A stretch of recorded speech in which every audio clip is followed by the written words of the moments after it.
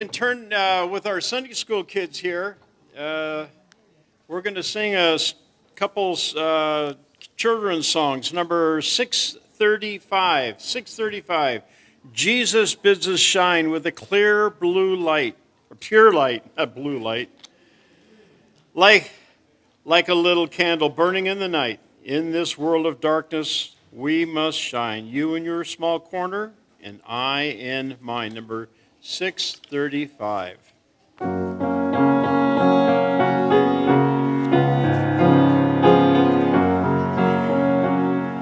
Jesus bids us shine with a clear blue, like a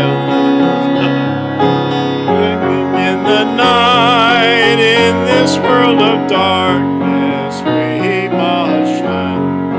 You in your small corner, and I in mine. Jesus bids us shine first of all for Him. Well, He sees and knows that if our light is dim, He looks down from heaven to see us shine. You in your small corner, and I in mine. Jesus bids us shine, and for all around, many kinds of darkness in this world abound, sin and want and sorrow, so we must shine. You in your small corner, and I in mine. Turn over one page to number 639. This is the one that all the Sunday school kids should know. The books of the Bible. We got A.P. Gibbs wrote this one. That A.P. Gibbs was my mom's favorite speaker when she was a little girl back in Chicago. And so even though 640 is the New Testament, we'll still sing the same tune to 639. Genesis, Exodus, Leviticus, and so forth.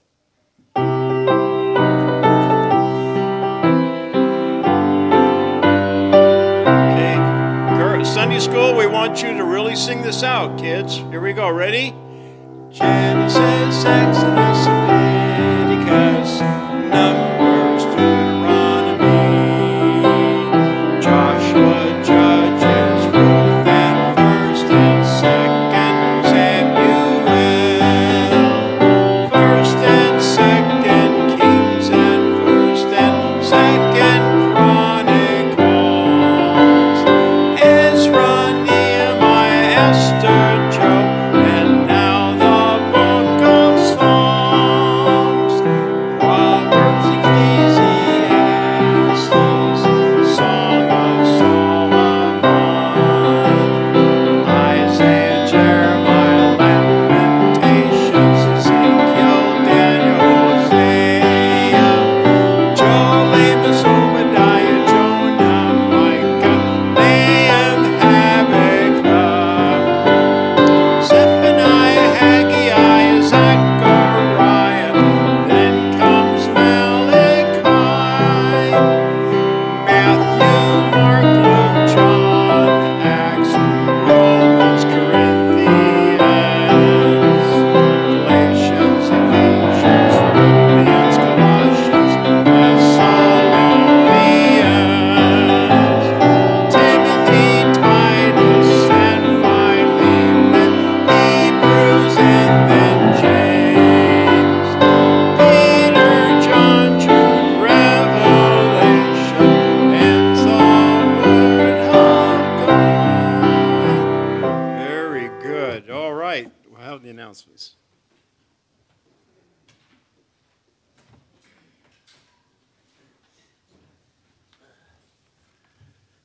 I think maybe that Sunday school version's a little different than the way the hymn had it. I was kind of trying to follow along, and anyway, but the kids carried us, right? All right, well, welcome again to any visitors. This morning and tonight we're privileged to have Dr. Steve Price with us, visiting from Shawnee Assembly, and his wife Janet and his father-in-law Bob. So privileged to have you here. Again, be in prayer for all the children's ministries this week. Brigade, TNT, and Awana on the Tuesdays and Thursdays. And then in prayer meeting and Bible study, we're in Joshua 2 right now. Next week we'll have Sam Salazar in the morning, and then the Chapel Corporation meeting in the evening. So as many as possible can be there for that. Please do come. So as far as Yosemite, we got 16 campsites this week just within our own assembly. Bear with us as we organize things a little bit. Rod would like to know if you got any campsites. If you haven't told him yet, be sure to do that. And then if you'd like to go, also see Rod. He wants to know what families or individuals, and it's a little bit of a game to get everybody in the places such that everyone who would like to go can actually be there. Next Sunday evening, after the evening meeting at 7 p.m. is going to be the chapel birthday celebration for February birthdays, actually for January and February birthdays, so you don't want to miss that. Easter luncheon is going to be March 31st at 12 noon. And then keep all the conferences in your prayers. The Ladies Missionary Conference on March 23rd. Our spring conference here is May 17th through 19th. Yosemite Conference is July 14th through 20th. And then at the end of the year, Believers Bible Conference, December 27th through 30th. All those speakers need prayer. They don't want to go up and speak in the flesh. They want to we want all their preparation to be blessed and the messages to be meaningful for each of us. So keep all them in your prayers. VBS, we announced this just a little bit ago, but VBS this year, this summer, is going to be June 24th through 28th. It's the last full week of June.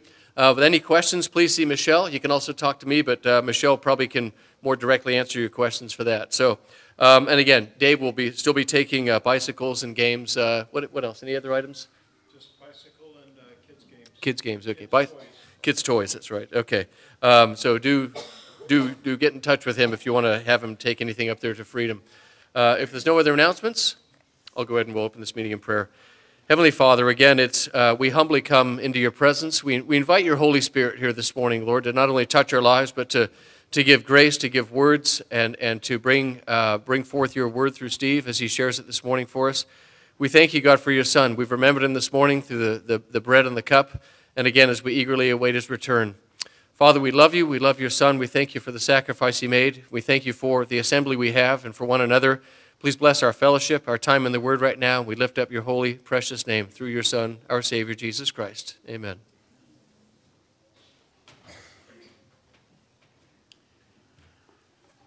Our brother, Dr. Steve Price, is from Kansas City, so if he's up here with a little bit of a smile, you know why from last Sunday there, Super Bowl. Anyway. Number 491, 491. In shady green pastures so rich and so sweet, God leads his dear children along. And we'll sing verses 1, 3, and 4 of 491.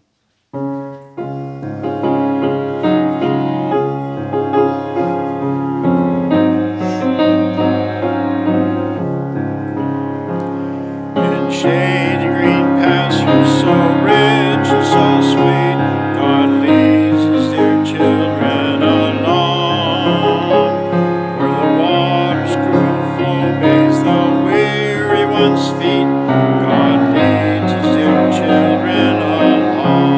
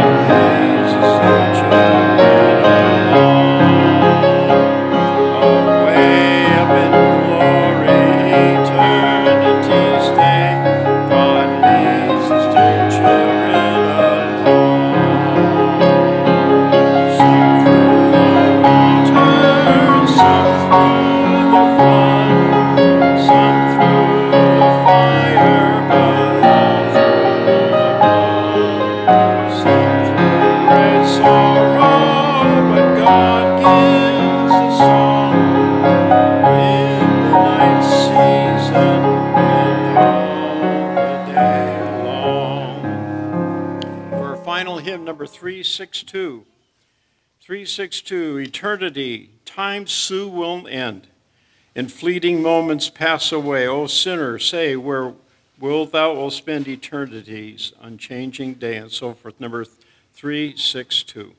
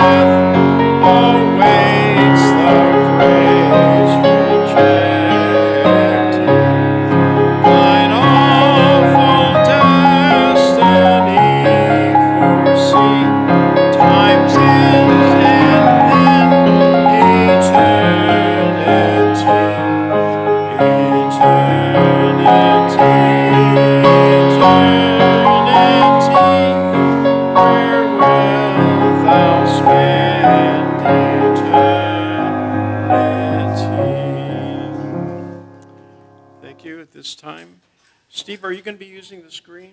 You're not? Okay. Very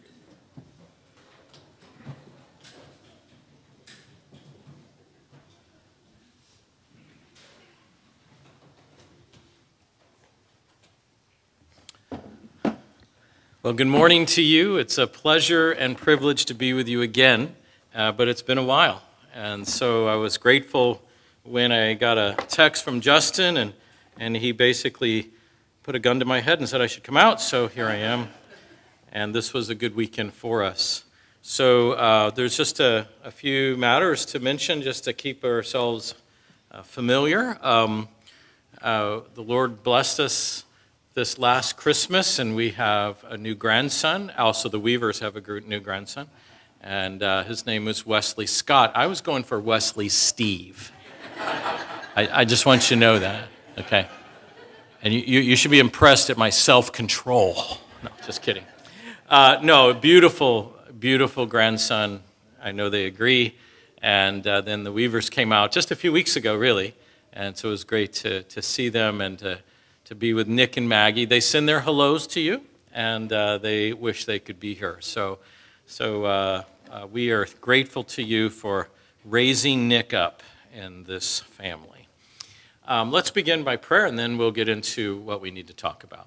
Dear Father, we thank you for the Lord Jesus Christ, and we thank you that of all the things that we have in this world to really value, to hold dear to our souls, it's your Son. And your Son is this splendid, most precious individual of all time, and we ask you to break open, that he, like that day he served the bread, would break open the Word of God for us in Jesus' name. Amen. Now, we're going to hopefully add to a topic that you are currently involved in, and it is, of course, a discussion of the church. And sometimes when you hear that, some will go, "Oh no, not again," and others will go, "Fantastic," and others will say, "We're doing a series on the church." All right, so we'll try to kind of fit this in the text of Ephesians chapter 2, and that'll be our text for this morning. In order to introduce this, I'd like to tell you a story that has to deal with my Gracie. Gracie's not here. She was going to be, and then I did something stupid. I forgot to buy the tickets, and so it didn't work out. But Gracie was younger. She was 6 or 7 years old, and we were just starting to travel around. And when that happens, I might mention Gracie as an illustration because she's full of them. And I was teaching and preaching, and I would talk about the little girl. She's the youngest one. You got to talk about that, right? Don't you think? And so I was talking about her, and so everybody knew her but never met her, right? So we go to like the Believers Bible Conference, which you should all be there. I know you tried to be there last year, and Southwest had something to say about that. So you just go ahead and say something back and head on over to North Carolina. But anyway, I think it was a Believers Bible Conference, and everyone was coming up, says, "Oh, so you're Gracie, so you're Gracie." Gracie, she's getting a little freaked out by this, How does everybody know my name, And so we go back to the room one night, and we're just sitting there, we're kind of just chilling, and she says, "Are you ready?" This is for the young people here. She goes, "Are we famous?" I said, "No, but you are." Now, when it comes to the discussion of the church, you should know something. You are famous. You see, in the mind of God, you are his masterpiece of sculpture. If you were to write a symphony, your magnum opus, you are his masterpiece of all art. You are famous. Now, the idea is not to get caught up in how famous you are. The idea is to understand the value that God puts upon his church. That's what I want to discuss this morning. We will go through that topic and hopefully get some dimension and three-dimensional development to the topic. And then tonight, we're going to focus on something that is a huge purpose of the church. And you would think it would be like evangelism or discipleship, but really, it's worship. It's our greatest calling, believe it or not. We don't think about it that often because most of our existence is spent either serving, giving out, or receiving. But we don't always think of putting Jesus Christ in his proper place. It's a natural outflow of this morning's discussion. So if you have your Bibles, I'd like you to turn to Ephesians chapter 2, and we're going to begin and go through several verses, but I'll do it in sort of a paragraph format. I'm going to first read verses 1 through 4, and we'll make commentary along the way. This section is titled, "Where Did We Come From?" Where did we come from? That's kind of important to know. If you're going to value what he's done for you and how he has made you, if you will, famous, you need to know where you came from. So let's read it together. "And you were dead in your trespasses or transgressions and sins, in which you formerly walked according to the course of this world, according to the ruler of the power of the air, the spirit that is now working in the sons of disobedience, among whom we also formerly conducted ourselves in the lusts of our flesh, doing the desires of the flesh and of the mind, and were by nature the children of wrath, even as the rest." Now, I need you to think with me for a few minutes about our condition. We want to appreciate where we came from. Never forget that. Now, when he begins this paragraph, he says it this way: "You are actually dead." Now, what does he mean by that? Well, obviously not physically. You're sitting there looking at me, right? It can't be that. So he has to mean something else. And I think, of course, what he means is spiritually.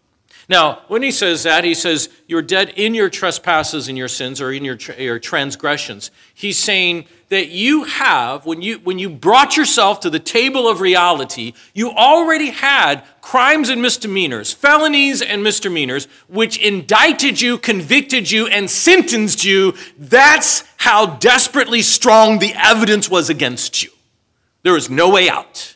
The case is open and shut, means you go before the judge, he simply opens the books, sees the crimes, looks at you, the evidence is so prevalent, he closes the books, and you're sentenced.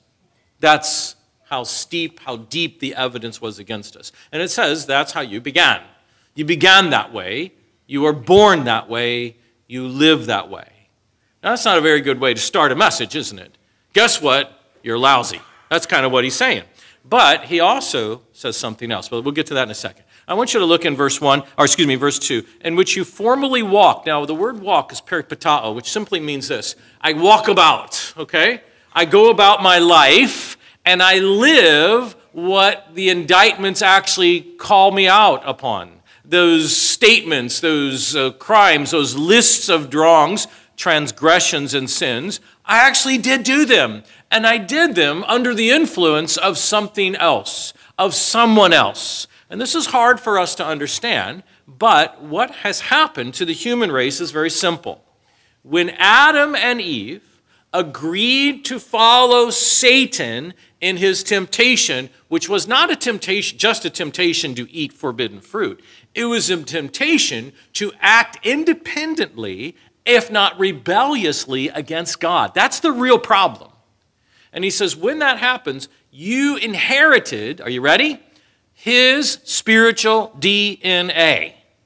There's a lot of press about DNA today. You can trace it back to who owns it. Well, guess what? Same thing with spiritual DNA. And you can trace back to who owns it. And in this case, when we resigned ourselves and signed over the title deed of the earth to Satan himself, what we did is he immunized us with his DNA.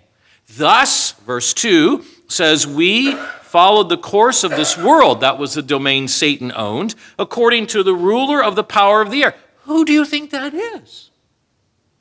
Well, it's not your political figures, it's Satan. It's a higher being, it's a higher power. And you belong to him. Part and parcel, all of it, you were his. And look at this. The spirit that now works in the sons of disobedience. In other words, not only were you owned by Satan, but his dominion over you was by far and away the most prevalent thing in your life. That's how you're born into this world. You go, well, that's terrible, Steve. Why would you ever begin a message this way? If you're going to appreciate what you are, you better know where you came from. And that's exactly what he's doing here. Paul is a masterful at this kind of communication. Now, not only does he say that you have the spiritual DNA inoculated in you, that is, placed in your genetic makeup, you also showed it by the evidence of how you lived. He says in verse 3, we also formerly conducted, that's the idea, we walked about, we showed the evidence of what was going on internally by how? By following our lusts. Now, this is a big word, lusts. We hear it all the time. If you do wordscapes, it shows up once in a while. And the idea of lust is a simple Greek word that means excessive desire. Now, think about it, okay? How many of you ever get hungry? Yeah, thank you. Nice, honest man you are, right? You're probably thinking right now, I could eat my arm. Don't eat your arm, okay? But the point is that you have natural, normal desires, don't you? Hunger, pleasing to the eye, things you like to hear, and they're normal, and they're perfectly part of the human dimension. But when we signed ourselves over to satanic ownership, what happened then is that we took our normal desires, which should be satisfied within the boundaries that God has given, and we excessively satisfied it. We took our satisfaction outside of those boundaries. Thus, we would have, temptation to external marital affairs. We would go beyond the normal boundaries that God has given for satisfaction. That's called lust. And in that lust, we demonstrated that we had the internal DNA of Satan that would want to rebel against God and go outside of the boundaries that he has set. Now, it turns out the boundaries that he has set for the human dimension and the frame of your emotions are perfect. They're already perfect. They don't need to be exploited or trampled. They're just good as they are. But Satan got Eve to think, that boy, if you just had that other piece, it'd be better for you. You see how that works? What this is really called in theology is called the anthropology of man, how you got to what you are. And this is what we were before Jesus Christ. Now, some of us have hit it well over the years. We've clothed it with various morals. We've covered it with various lies, even half-truths, and we've been able to present ourselves reasonably presentable to the general public. And you would look at each other, well, you're not so bad. You do pretty good. And yet we recognize that there is something that could be evil in a person. So you know what we do? We come up with theories like the yin and the yang. It's there, it's good in you, and there's bad in you, and we just, the good can come out. And we make movies about that. I know, there's good in you, darling. Well, I have bad news for you. There's no good in you. There's none. Search for it as you may. It will always be tainted by sin. And Steve, if you're trying to encourage me, you're sure depressing me. The good news is yet to come. But you got to face that fact. And in fact, when you come to Jesus Christ, that is a pivotal moment of epiphany where you have to recognize exactly what you are before a holy God, or else it doesn't make any sense. You're just buying better life insurance. But now what you're doing is you are recognizing the exact nature of where you came from and how desperately ill you were. You were on a raft, and the raft was banging itself down the river of destruction. And it was going to the great waterfall of death. And if you didn't get off that raft, you would die in that manner. That's what this is. It's the rapids of self-destruction. Now we see it. When I was practicing medicine, I would see it a lot. People who came in, cutters, people who came in trying to hang themselves, and they were so emotionally worn out by all of this confusion and guilt and conscience, and they just wanted to escape, and that was the solution. I have great news for you. That is not God's solution. So he changed us, right? Now let's read on. Verse 4. This is sort of the sunshine that breaks across the dark skies. I want you to just you read it, I'll quote it. Ready? But God, who is rich in mercy because of his great love with which he loved us. Don't you just feel like the skies are going, whoa, right? And there's this mercy that comes beaming out like a ray of sunshine, and you go, well, where did that mercy come from? And you're trying to find the source, and blinded by its glory, and you realize that it came from only one source, the love of God. Now, I need you to think with me for a minute. When we talk about mercy upon this planet, let me say it this way. When I just came back from Turkey, and I was in ancient Antioch. Ancient Antioch is the city mentioned in Acts 13 to be precise. And it was where Paul launched many of his missionary journeys. So I stood on the main street there, right? And I felt like I was Paul. No, I didn't. I felt like I was a tiny little mouse. But that's where Paul would preach, and I could see the castle on the hillside, and that was devastated by the earthquake. 80% of the structures were either destroyed or they were condemned. Whole city blocks were just rubble. Some of those who lived there, the earthquake happened a year ago, February 6th.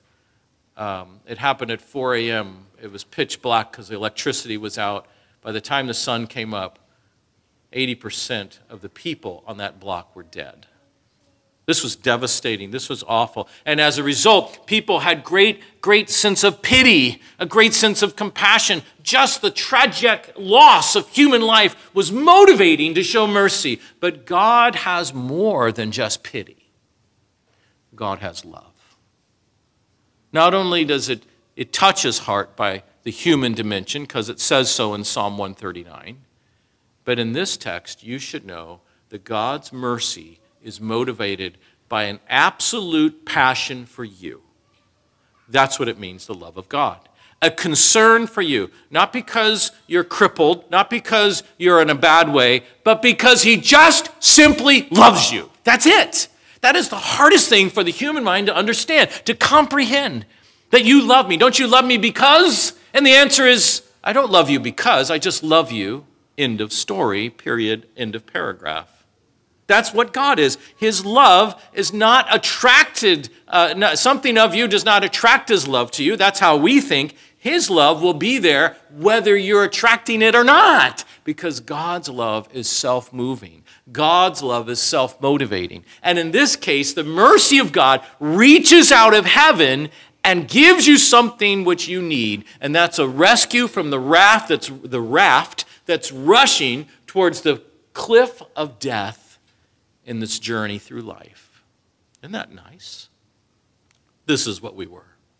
And what he did, look at verse 5, even when we were dead in our trespasses and sins, there was nothing lovely about us to attract his rescue mission. There was no reason. It had to be totally self-initiated by God, and indeed it was and is. And that should just melt your heart to know that the God of the universe is not out of touch with your life. It's not disinterested. It's not too busy, but is all the more so interested, all the more so committed because he created you and he loves his creation. The world, Satan wants you to think that God hates the human race, that God is homophobic or genocidal or and kills babies. That's what the lie that Satan would want you to believe, but that is so opposite. You are rushing towards death, and God steps in and spends his wealth to rescue you. It's done because he loves you. Now, here's what he says. While you're in that state, he made us alive. That's a tremendous thing. I have practiced medicine for full-time for 26, 27 years. Over that period of time, I ran hundreds of code blues. Hundreds of them. I'll never forget one lady. She had, who's medical here? Her had torsades de pointes, okay? That's a lethal heart rhythm. And when you look at it on the monitor, it looks like a sine wave. You know, if you remember math, it's just up and down. Or, excuse me, it has a certain sort of configuration, like a sine wave. And she was almost 40, and she was on the cot, and I saw that, and you're usually supposed to shock it, so I shocked her, and she woke up. I mean, within seconds, she woke up, and her heart rhythm was normal. And she said, what happened? And then suddenly she went back into the lethal heart rhythm again, and I shocked her again. And I did that cycle 10, 20 times, an hour. I was giving her every drug known to mankind to try to break this lethal heart rhythm, and I was totally unsuccessful. The gravity of life and death to me was quite real. I cannot rescue from death. I try, I work at it, I train for it, but to be quite honest, I have a dismal success rate. But not with your God. Your God comes and you are dead in your trespasses and sins, and he makes you alive. He doesn't resuscitate you, he gives you new life. And that, my friends, is the power of God that rests upon you. And I tell you that illustration from the world of medicine for you to know. Now that's someone you should respect. You got to know where you came from. Let's read on. It says that he raised us up with him. He entered into our place as a guilty sinner. He died in our place as if we were knit together with him. And he was buried into the grave as if we were buried with him. And he was raised out of the grave as if we were raised with him. That's the teaching of the New Testament. That's the teaching of Romans 6 and 7. And he then, as he has new life, you have new life. And not only are you new life, that you now can breathe again, he elevates you to the position that he is elevated. In other words, you're not just given life and have to fend on your own. You don't have to sleep on the back 40 of the ranch because he doesn't want to see you. He places you with him in the greatest seat of honor in heaven. Look at what it says. And raised up with him, seated us with him in the heavenly places in Christ Jesus. And not only are you moved up to the highest echelon of honor and placement in Jesus Christ, from that moment on, you will have a sense of being educated and served and even adored because you're with Jesus Christ. And look at what the next verse says. So that in the ages to come, he might show the surpassing riches of his grace. This whole idea of what he did when he made you from dead to life, you will learn about that in kindness. You will learn the dimensions of his motivation. You will learn the dimensions of the extent of his love. And it was mentioned this morning in prayer that really God's love cannot be measured, and it is measureless if you even tried. That's what you'll learn. You see, you are the ultimate rags to riches story of the entire universe. No one can hold that kind of resume except you who know Jesus Christ as Savior. And my friends, that is the church. So yes, you're famous in the eyes of God. Isn't that nice? Like Gracie, it should astound us. She said, "Are we famous? Is this real?" Yes, it's real. It's so real. Now we get to a paragraph that kind of becomes a bit of a summary statement. So we went from our condition to our summary, and I need you to look at this in verse 8. For by grace, now notice the word grace was used in verse 5, all right? So, and all the terminology is a description of grace. So what does that mean? You're in a condition in which you're helpless and dead. He comes along with nothing inviting about you, nothing attractive. So he, of his spontaneous desire, reaches into the jaws of death and pulls you out, not just to remove a dead corpse, but to give that dead corpse living life, right? Nothing motivated him except his own heart's desire for you. That's how precious you are. And so that's the grace that he's talking about. For by grace are you saved through faith. You see that phrase, through faith? That word through faith means that you heard this story and you chose to make it your reality. I chose to make it my perspective of all of life.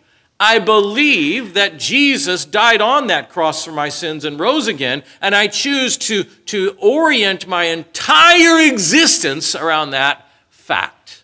I become a follower, therefore, of Jesus Christ.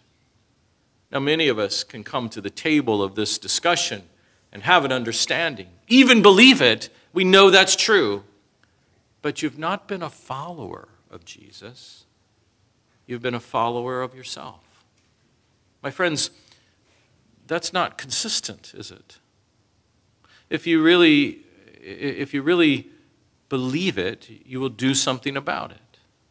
How many patients have I told over the years, you know, you need to quit smoking? Every one of them say, I know, doc, I know.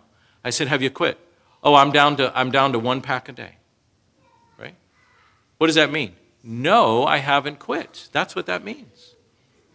Now, to know, to recognize the intellect that this is the truth is one thing. But to order your existence according to that truth, that's another thing. And that's where many of us fail. Maybe that's you today.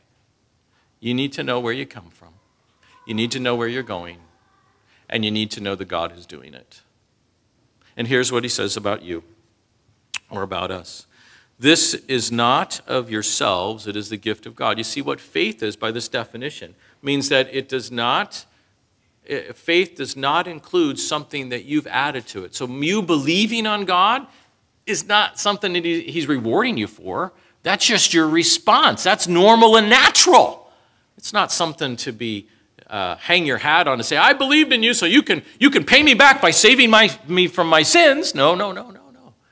Saving of your sins was already paid for. You can't do anything to earn that. You just got to accept it, receive it. That's it. And that's where many a person stumbles. This is where you've come from.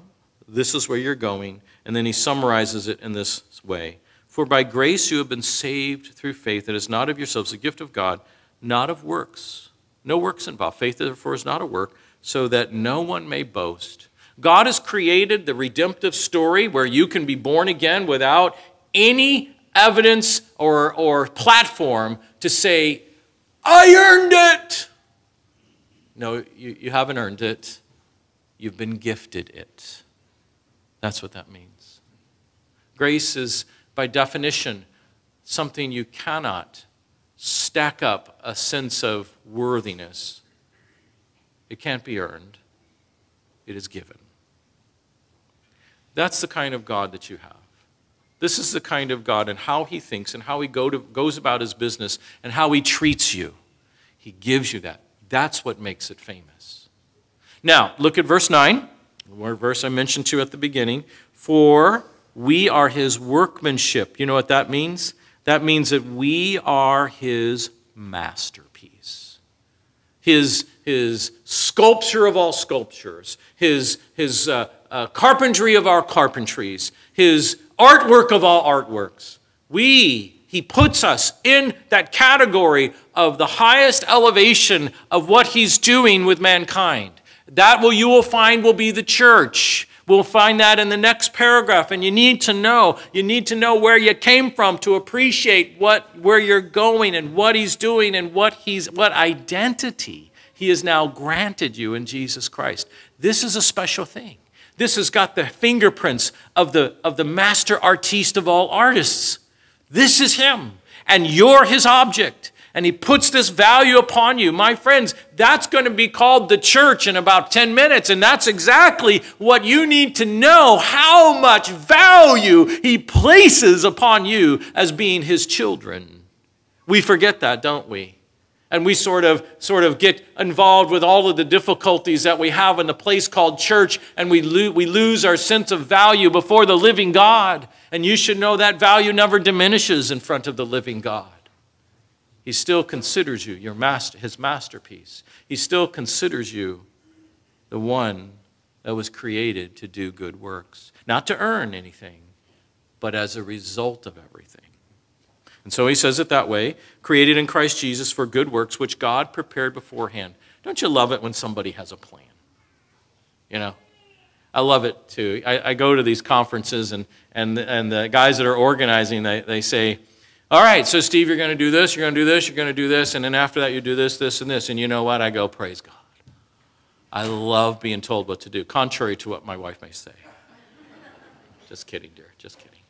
Right? I love it when the man has a plan. Don't you like it? You don't have to think. I love that.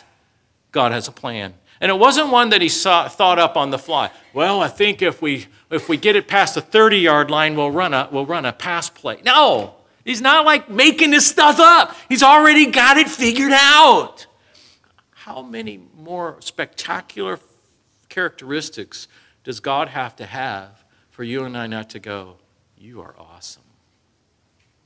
This is what he's done.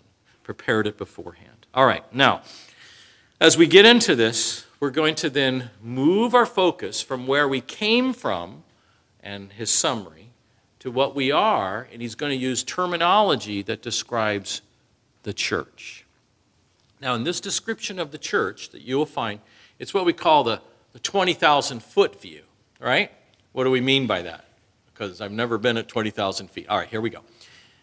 There's this idea that everybody who's trusted in Jesus since Jesus rose from the grave way back in 30 A.D. is part of this age that makes up the church. So people today, if you know Jesus Christ as Savior, you believed in him, there were people like back in the first century, like the author of this letter. He's part of the church and you're part of the church, although you're separated by over or nearly 2,000 years. You see, so you have this connection. You're under this big blanket. It's the big picture. But what about this room? The Bible calls you the church. Like, for example, the church that's at Corinth. He could say the church at Claremont. Well, what you are is you're a smaller miniature of the big picture. Back in the day when we used to take school pictures, which I think guys like Scott and I would remember, you would go to school all dressed up, and they'd take your little photo, and then they give the parents this array of photos that their little guy took, and one of them was like the 8x10. And they, Mom and Dad would put that on the piano. There's my son, isn't he so good? But then we all carry around 30,000 little miniatures. Remember that? They're like this big. Do you not remember this? Yeah, you did. I did. My mother did that. She said, want to see my son? And they'd all fall out of her purse. We are the miniatures, okay? That's what we are. We are the microscopic version of the big picture. So we're going to look at the big picture so we can understand the microscopic version, okay? Are you with me? Thank you, Jeff. I got a nod. And no derogatory remarks. This is good. This is good. All right, here we go. Therefore, remember, verse 11, that you were formerly the Gentiles in the flesh who are called uncircumcision by the so-called circumcision, which is performed in the flesh by human hands. Now, that is a mouthful, all right? So I'll try to break it down. There is a surgical procedure that's done to the body that we don't need to go into the details of. Trust me, it's a surgical procedure. Today, it's usually done shortly after birth. But back then, it was a surgical procedure given to the children of Israel, that is Abraham's lineage, to sort of show they were a separate race, ethnicity, that God had designated to bring Jesus Christ into the world, right? To bring God through that lineage into the world. And so that mindset of the Judaism was that, hey, we're really special. We got the surgery to show it. All right? And so what happened is it became sort of a cloud, a badge of special privilege and honor. And anybody that wasn't of that group, they would say, well, you are uncircumcised. And it wasn't nice. It was, you dirty, rotten, uncircumcised person. Now, what Paul's saying is, that got switched around a little bit here when Jesus did what he did. And so although that group, the circumcision group, called you, the uncircumcision group, who you are, they use that terminology, and indeed you are without Christ, look at verse 12, alienated from the citizenship of Israel and strangers. So alienated means you're actually a stranger. The word stranger means, let me just make sure I'm quoting this correctly. Yes. Alien means you're excluded. You're not allowed to participate, right? Stranger means you're unfamiliar and unacquainted. You are lost in the zone. So when you're excluded, it's kind of like not being allowed to go to the party, not being allowed to go to the club, not being allowed to participate. You are not a part of the Kansas City Chiefs football team. You can't come in here. I knew I could get that in there. I knew it, all right? But when it says you're a stranger, you're unfamiliar. So I've spent many times in foreign countries, and one of those was Russia. I was there for probably a month, 2 weeks in June and 2 weeks in September. And I remember that when I was there, I was supposed to take a group of 10 down into the bowels of Moscow and their subway system, and we're supposed to go across the city and come up on the other side, hopefully not in a radiation-filled area, right? And so, you know what I did? I was really young and dumb. I go, yeah, I got this. Well, I don't know about you, but Russian letters are not like English letters. I found this out. And when you got on that little escalator, it went down like 6 stories. You felt like you were going down to Sheol, you know what I mean? That's what you felt like. And I got out there, all these guys, they're like from Tennessee. They talk like this, you know. And we're down there, and they go, Steve, well, you know where we're going? And I go, yeah, absolutely. And I look up, and I go, I'm totally lost. So I am madly comparing my little map with the letters on the wall and trying to figure out which train to jump on. You know what I was? I was unfamiliar and unacquainted, and when that happens, you are so lost. That's what our state was, and Paul is saying, listen, outside of Christ, you were that way. The religious people, the Judaizers, they knew that, and you knew that. You knew that too. And look at this. But now, verse 13, in Christ, you who were formerly afar off, that's us, we're Gentiles, have been brought near by the blood of Jesus Christ. Now this phrase, brought near, is all over the Bible. God is always calling people to come near. Come near. In the Old Testament, he said it this way: you come near by a substitute's life being sacrificed for you, and then you can come near because your sins keep you away. And so what God was doing was he's saying, you'll need a human race will need a substitute to allow you to draw near, so I'm going to give you one, and it's Jesus Christ, and he became our substitute so we could draw near. And now we're drawn near. Remember, this is the whole language of it all, like an Old Testament language. You're away, you're separated, you're foreigners, you're alienated, and there's no way you can draw near, but now you can. Now you can through the Lord Jesus. He's brought you in because he paid a price that you could never pay. And no animal substitute of the Old Testament could ever pay that price. It had to be a perfect one, a perfect human. It had to be Jesus. And here you are. All right, look at this. For he himself is our peace. Ooh, peace. Who made both groups one and broke down the middle wall of partition. All right, that's a big phrase. What does that mean? That means this: that there was this thing called the law. This is from Colossians. And this law could list out your crimes and misdemeanors. It could actually list what you've done wrong. The 10 Commandments, people use that. And they say, well, have you ever committed adultery? And you say, well, no. Well, did you ever look at a woman to lust after? Well, yeah. Well, Jesus said that's adultery, so you're, 0 for 1, And did you ever lie? Well, no. Except that one time when it was convenient and it didn't hurt anybody. Okay, you're 0 for 2. Okay. Well, did you steal? No.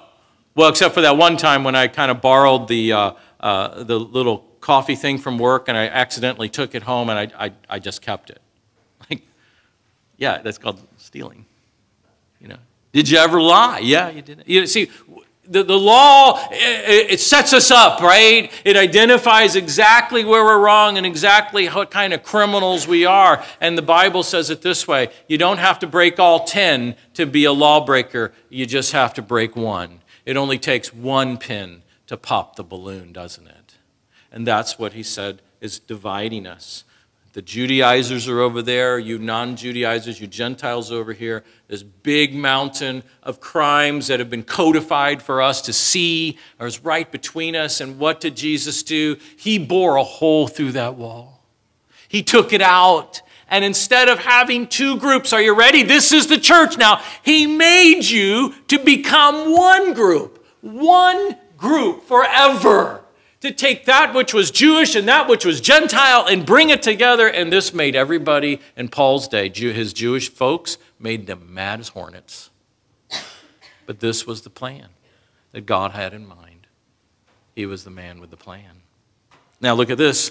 It says, but now Jesus, who was formerly far off, brought you near by the blood of Christ, made peace, both groups into one, took care of the dividing wall. In the book of Colossians, it says it took that wall like it was a document, and it was nailed to the cross where Jesus hung, where in those days when a person was crucified by the Romans, they'd put above them their crimes that they're being punished for. In Jesus' day, they put above his head the sign that said, the King of the Jews. That was no crime. That was a statement of fact. But the real crimes were the ones that was that handwriting of document that was against me, the law, the separating partition. That was nailed to the cross too. Most people didn't see it except the eyes of God. Those were your crimes.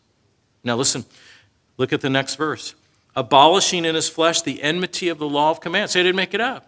The law of commandments. There was a nasty enemy-like condition where the law was attacking you and wanting to knife you through because you were convicted by its statements, and the penalty was death. It wasn't like jail time. And so, he said, so that in himself he might create into one, the new man. You see what he did? He took the most opposing parts of ethnicities, and through the work of Jesus Christ on the cross, he brought you together to be one new entity. Now, I need to say this so that if you're confused, I need to make sure it's clear. It's not a redo of Israel, okay? It's not a replacement of Israel. If you're familiar with those terms, and you would understand, I am not saying that we get all the promises that were made to Israel to the church. It's new. Brand spanking new. So are you famous? Yes, you are. You are brand new. Brand new. Now, I know what you're going to say. You say, well, I don't feel very brand new. And if you look at that brother over there, he doesn't look very brand new to me. And that's probably true. But you see, the blood of Jesus Christ washes all your sins away.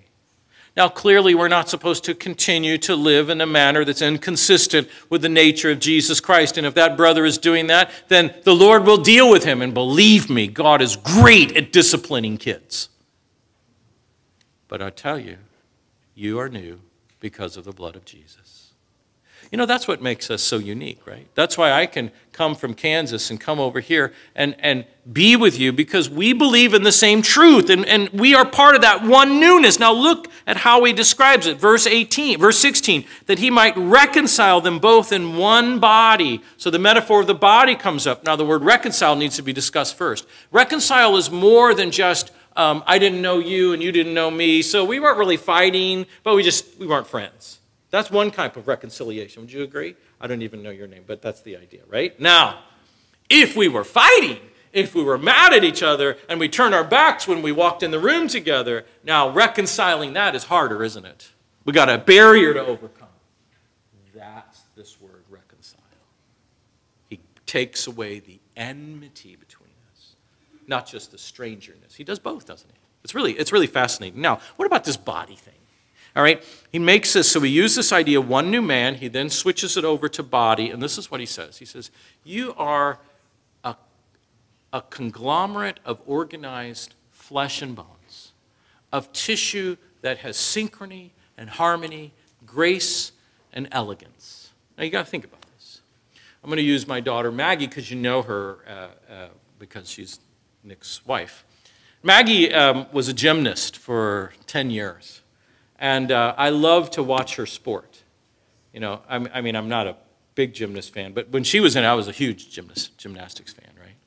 And I would watch her body in motion, just like gliding in air, moving. She's parallel to the ground, coming off the uneven bars, parallel to the ground, and flipping around and not missing a stroke. You know, you got to admit, that's kind of, it's like watching ice skating. How do they guys do that? You know.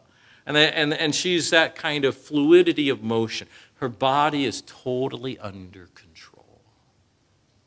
Now that's the idea of this. He makes us two opposing ethnicities, the ultimate in solving discrimination issues. He brings us together to be a new entity, a new dimension, a new humanity, and he unites us not as splintered groups, but as one body that works in harmony and elegance and absolute beauty. And that's what it is. That's the church. That's the big picture, and that's our little miniature, isn't it? Now read on. And he came and preached the good news of peace to those who were far away. That would be the Gentile group. And to those who were near, that would be the Judaizers who were already given the law and Moses and the commandments. For through him we both have access in one spirit to the Father. That work of Christ brings us together so that through the Spirit of God we can now approach the Father without hesitation. That curtain has been ripped, the barrier is gone, and we have full access to God. We don't have to go through another person. We don't have to recite some sort of unique incantation to unlock the doors of heaven. We have access to the Father.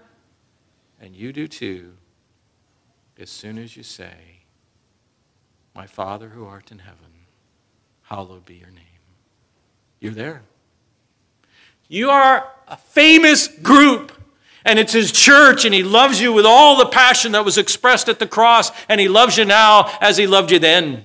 And he's given you an identity that should change your existence. He calls you a new man. He calls you a body. Look at what he says. He says, verse 19, no longer strangers and sojourners. Same terminology just a paragraph ago, but you are fellow citizens. Fellow citizens. Recently, we had the war break out in last October 7th in Israel. At that time, we had a couple with us, George and Roz Khalil. They are residents in Nazareth. They're Palestinian, or he's Palestinian, she's from the UK, but they're Israeli citizens. As soon as that war broke out, they said to me, We got to get home. We got to get home. Their loyalty was to their country. There was a sense of belonging. There was a sense of need and desperate occasion to meet that need. My friends, you have a citizenship. And it's not the one that you see being exploited and turned upside down in the United States. It's a citizenship that unites you with the heavenly territory of the country of God. That's what this is. That's the church. Do you see it? It's absolutely magnificent. This is God dreaming this up before it all happened. Look at what it says. It's fellow citizens with the saints who are God's household. Do you know what that means? That you are God's place of living. That you are the place where God chooses to dwell. And we'll find out, hopefully this summer, exactly what that means. That you not only are bricks and mortar, you're the servants within the dwelling place. That's how God thinks. And he calls all of that his church. And he says it this way, in whom the whole building, being joined together, is growing into a holy sanctuary of the Lord. Where did God dwell in the Old Testament? He dwelt in the temple. He dwelt in the tabernacle and then the temple. And now in the New Testament, he uses the same metaphorical language. And he says, you people, you are the church, and you're like a temple to me. This is where I dwell. There is no other place on the planet I want to dwell. There is no other place I will dwell. I will dwell in the temple of my people. They are like the bricks and mortar, the stones on the wall, and they are like the attendants, the priests and priestesses who care for the things of God. And that's what you are. You are this magnificent masterpiece that requires incredible, precise provision to bring it about and to maintain it and to sustain it, and that's your Savior. That's what you are. You are famous. Yes. He says it this way, ends it, you are being built together into a dwelling place of God in the Spirit. Wow, that's impressive. Now, I'm out of time, so I'm going to stop here. And if you'd like to hear the rest of the story, it'll be tonight. And we're going to go to our purpose, and then I'm going to show you how worship works into that purpose, okay? I hope that gives you a foundation and a footing, and may you just rejoice in the new identity God has given you. God has given you an identity that no one else has except you. That's why you should hurt for the lost.